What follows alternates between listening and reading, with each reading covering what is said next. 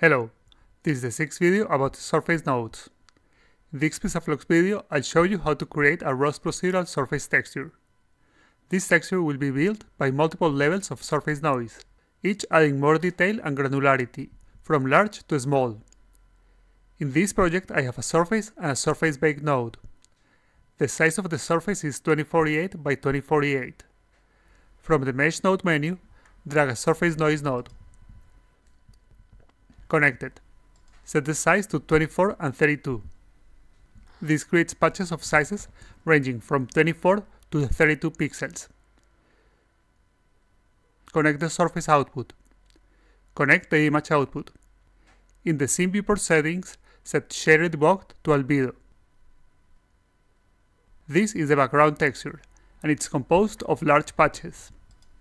Set density to 1 to render all patches.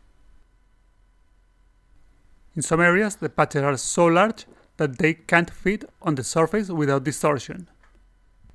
To remove distorted patches, lower the accepted distortion until all these artifacts disappear.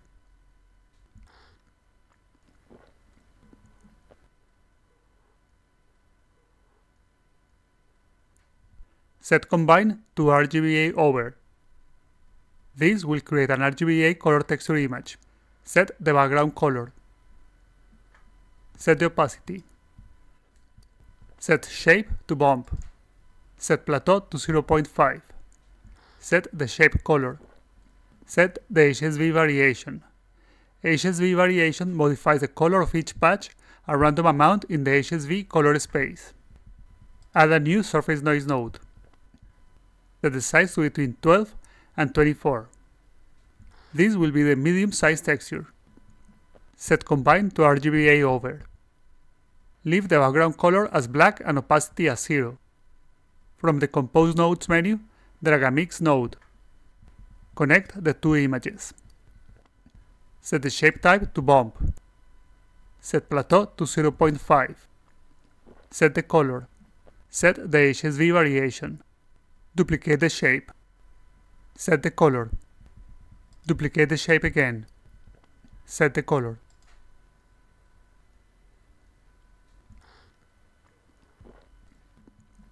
Drag a new surface noise node. Set the size to between 4 and 12. This is the small detail texture. Set Combine type to RGBA Over. Connect the image to the Mix node. Set the shape type to bump. Set plateau to 0.75. Set the color. Set the HSV variation. Set the strength high value to 0.5. Strength gives each patch a random opacity between its low and high value. Increase the density to 0.6. Duplicate the shape. Set the color. Use the Shift key and drag to duplicate the surface noise node. Set blending to 2. This reduces the blending area around the patches. Set distribution to 1. This changes the distribution of patches over the surface. Connect the image. Set density to 1.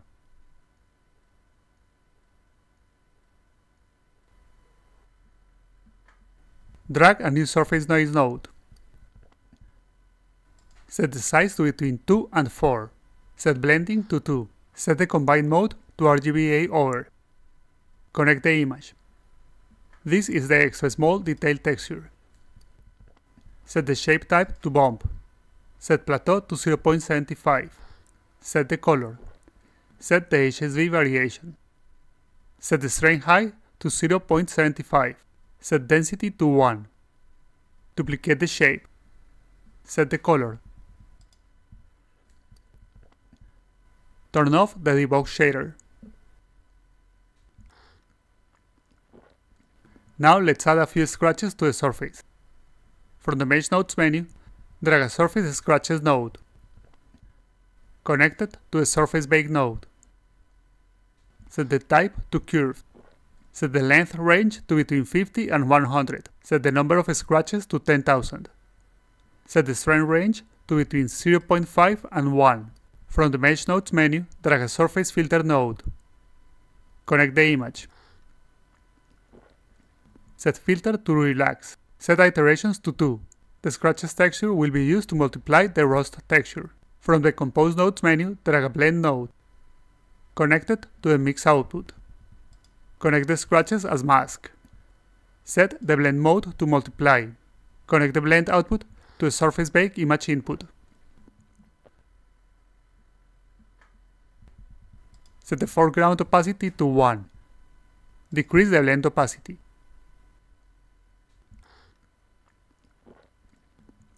Let's check all the texture layers. Disable the blend node. Disconnect the noise nodes. Large noise, medium noise, small noise, more small noise, extra small noise, scratches. Connect it all again.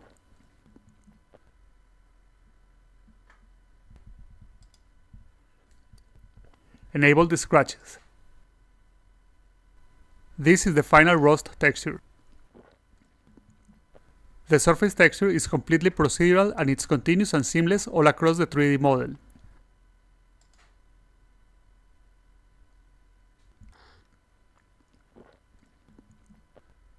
Thank you for watching this PixaFlux video. Please subscribe to our YouTube channel and follow us in Discord, Twitter and Instagram.